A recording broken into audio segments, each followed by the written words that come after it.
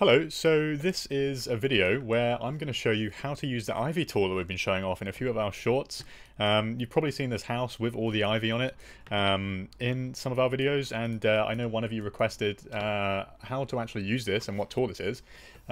So first of all, I have it up here for you. It's just called an ivy generator. When we were making this model, I was looking for a way to make ivy procedurally, and I ended up coming across this like rather small tutorial on YouTube that told me about this. And this is from something like 2007, I think. Yeah, you can see. Yeah, it's from around 2007. I mean, this picture here is copyright 2007. Last changes from 2008, so quite an old tool. But as you can see from the images, it still looks pretty damn good. The amazing thing is, too, when you use it, it generates the ivy, and then you can customize it, and then it gives you all the textures for this, too. It's honestly bloody amazing. So we've been using it for a lot of things, and you can see a bunch of like example pictures here, and it's insane. So you can just download this for Mac, Windows, Linux. I've got it here on Windows, and I'm just going to kind of show you how it works. So this is the house model we've been using. One thing that took me a little bit to figure out, and I was wondering why it wasn't working to begin with, is that when you bring your model into the program, let's say if you have like a house like this and you built it like this with no thickness, you want it to have thickness. So like I had to go and fill in all of these holes here, like all the windows, I had to go and fill all those in. I had to then fill in the bottom here and the top, and then also your mesh has to be triangulated as well, because if you try to bring it in with quads, it's going to look really funky and it just won't work. So you have to make sure that you triangulate your mesh in Maya first. If you're not sure how to do that, you can just come up to mesh and then triangulate, and that'll automatically do it for you, and that's fine. What I would suggest is you just create like a copy of your model and then like triangulate it, so then you just have that as an extra thing. And then what I ended up making, because we have all these different bits, like separate pieces, right, that we want the ivy to curve around, is I made this, which is like a sealed off, as you can see, I've blocked in all the holes, like completely fused triangulated mesh, and this like works pretty well. And then it's got something for all the ivy to hook around, like even the window frames, stuff like that. And it can get a bit heavy depending on the model, so I wouldn't recommend bringing in anything too massive. But the tool works entirely on OBJ. So if I quickly navigate to where my OBJ file is, in our assets folder, I've just exported it. It's called it export for ivy as an OBJ file. And then if we go ahead and open up the ivy generator, once you download it, you're going to get a folder like this. I've got ivy generator Windows 32 1.3. You'll see these files here. There's a README. You can have a look through that if you want. Usage. Perfect thing about this as well is you can use it for personal projects, commercial use. Absolutely fine.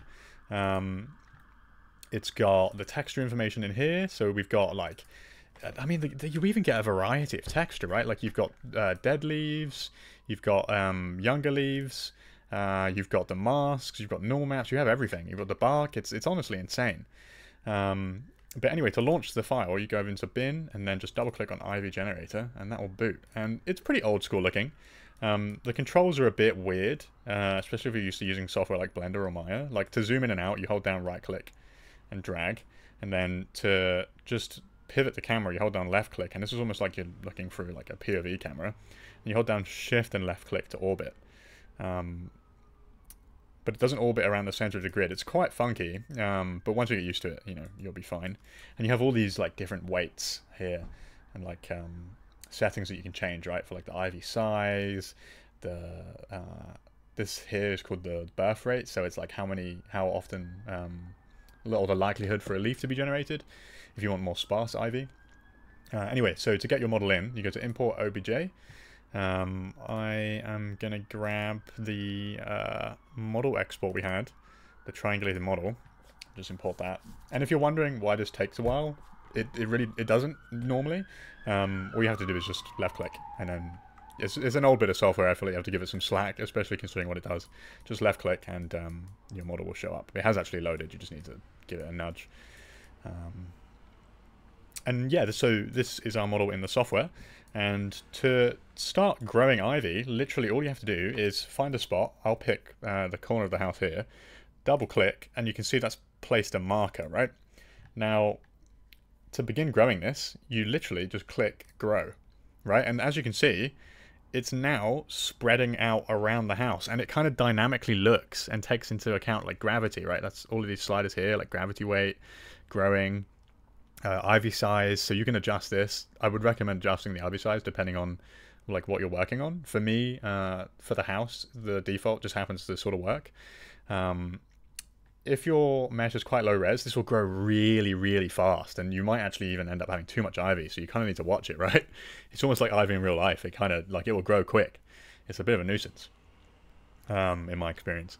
And, but it will literally just grow out like this, and you can see it in real time. And then I have one time left this to grow for too long and come back and be like, oh god, it's taken over the whole house, which wasn't what I wanted at all. So then I had to redo it. So you kind of just have to sit here and watch it for a bit. So I'll let that go for a few seconds more. But this will literally cover the house if you give it time. Almost like real ivy. And it grows from a point down here, right? So it always starts from like a thicker base, and then it spreads out into these smaller tendrils. It's really, really quite cool. And the fact this is from 2007 it just like blows me away. Anyway, so once we're happy with the growth, we'll just go ahead and tap grow again. And what that will do is that will stop the growing, and then you can always get that to go again. You just press grow again, and if I wanted to reset this, I could just double click somewhere else. I won't do that because then it will get rid of our ivy, but I could just double click somewhere else, and then that will reset all of this, right? But if I wanted it to keep growing, I just press grow again, and it continues on from where it was.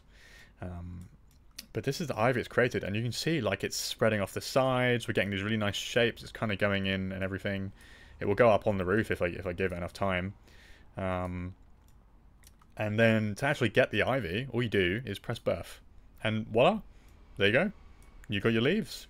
It's looking a little bit sparse, right? So if I wanted to adjust this, I could go ahead and change the leaf probability down here. So by default, it's on 0.7. And the funny thing is, the lower this is, the higher the probability. It took me a second to figure that out. So if I put it down to like 0.6, and I click birth now, you can see we get way more leaves. Annoyingly, you can only do one section at a time, so you can't like double click somewhere else and create another bit of ivy. But I mean, guys, it's from 2007. You know, it's already doing so much considering how old it is. But yeah, so what you have to do is just like take one piece after you've birthed it, export the OBJ and the material file, and then bring that into your scene, and then redo it every time, and just remember where you had your ivy before. And that's what we had to do for this. We just had to create maybe like 12 or so bits of separate ivy. But once you're happy with this, you go ahead and export the OBJ. I have a folder I've made here, one I prepared earlier. I'm just going to call this ivy underscore 001. And this will give us, excuse me, sorry. This will give us a OBJ file and also a material file. And that's going to be important because we need to add our own shaders. Because by default, it's not going to be using the Arnold ones. That's what we're rendering with. If you're using any other renderer, you're going to have to do that too. It's just, it does need a bit of setup, unfortunately. But, you know, we can live with that. It's already doing so much of the heavy lifting. Otherwise, we would have had to script this, or not script this, but create this with 100, who knows how many nodes in Bifrost. So we're just going to go ahead and drag and drop that in.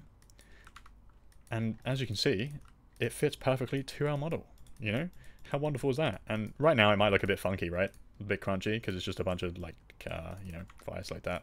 It doesn't look too much like a leaf. It's just an individual square, but it's just a low-res tile, and we're going to do a bit of a trick using the textures.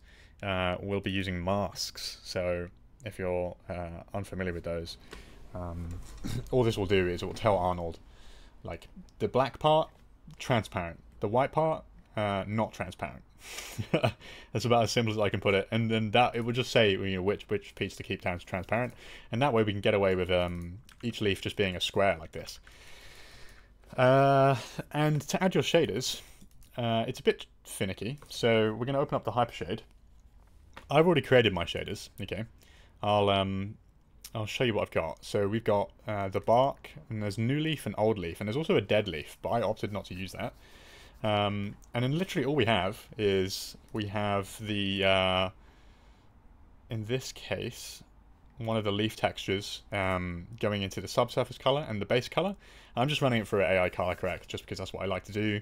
You don't necessarily have to do that. You could just have this literally, plug in from the base color.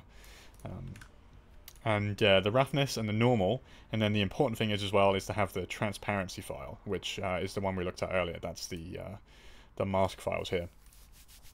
Okay, and I think what we might be able to do is provide the file. I have a file for some of these shaders. I can give that to you guys, so you don't have to set that up because it's a bit of a pain. And then you'll just have access to these free. I've just exported that for myself. I'll give it to you guys as well, so you don't have to deal with that. Assuming you're rendering with Arnold. If not, by all means use your own preferred render. Anyway, I'm getting sidetracked. To add our shaders, what we're going to do is when we import the OBJ, it also has a material file, and that will have created, as you can see here, leaf young, leaf adult, and where is it? Branch. Okay, and these are all just Lambert shaders. It's not using the texture files. Oh no, actually it is, but never mind. We don't want to use a Lambert file because we're rendering this and it's not 2005. We're going to use the AI standard surface. So because this is all one mesh, right? Instead of separating this and trying to add everything. We are instead going to select this material, the leaf young, hold down right click and go select objects with materials. Now if we come back, what that's done is, because this is a combined mesh, it's selected all the faces. If I press Control 1, that's now going to isolate those faces, okay? Now, to add the specific young leaf material here, we're going to want to go into face mode, okay? And the reason for that is if we just went into object mode and added our material, we'd be like, oh great, it's only added it to these leaves, but no, it hasn't. It's added it to the whole thing. So, and I've like when we were making the ivy for this, because there were just so many, I definitely made that mistake a few times and was like, oh, why does my branch look like a bunch of leaves? So remember to go into face select mode and then select before you assign your material, okay? Then I'm going to use the one we've already got. Let me just double check. This is the leaf young. Go to assign as this existing material. We're going to go to new leaf young, okay? And then that's put that on there. We're then going to repeat that 3 times for the free materials. Select object with materials. Now we're doing the leaf adult. Face select mode again. Hold down right click, assign existing material, and then leaf adult. And then one more time, just for the branches. Select object with material. And you can see here like just how it's all kind of like woven out. And the fact that you do this in like seconds really. Depending on how complex your model is, it's just insane. And like, look how well it's conformed. When I saw this, I was shocked that this is free. Okay, and maybe there are like better solutions to this now. This is quite old, but just for like getting quick results, damn, dude. Like, this is perfect for our needs. And yeah, so that's adding the materials. I'm then just going to go to File and optimize scene size. What this will do is it will just get rid of any of the extra textures that we're not using anymore that came with the material file. If I just go ahead and enable our light and then go and render this, if we give that a second just to figure out what it's doing. I have a bunch of materials on this house and some displacement maps, so it might take a second to start. So forgive me for that. But, oh, never mind. Oh, no, actually, you know why? It's because that bit of geo was still visible. But as you can see, if I just let this render for a sec, we now have a bunch of leaves. We don't just have some weird looking crunchy squares. And it to me, from maybe close up, it's not going to hold up, right? But from like mid to background kind of objects, it looks phenomenal for being from 2007. I'm so impressed. So yeah, what I'll do is I'll provide the materials for this if you're using Arnold. That way you can just kind of like get quick started here. And then I'll also provide the link for the tool itself so you can download it. And again, it's available on Linux. If I pull it back up here, Linux, Mac, and Windows, made by this guy called Thomas Luft from the University of Constance, apparently. I think this guy's from Germany, but anyway, not important. He's just like blessed us with this and left because it hasn't been updated in years.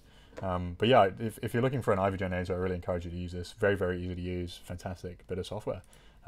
Yeah, anyway, if you have any questions on how to use it at all, or if you're running into issues, please do let us know.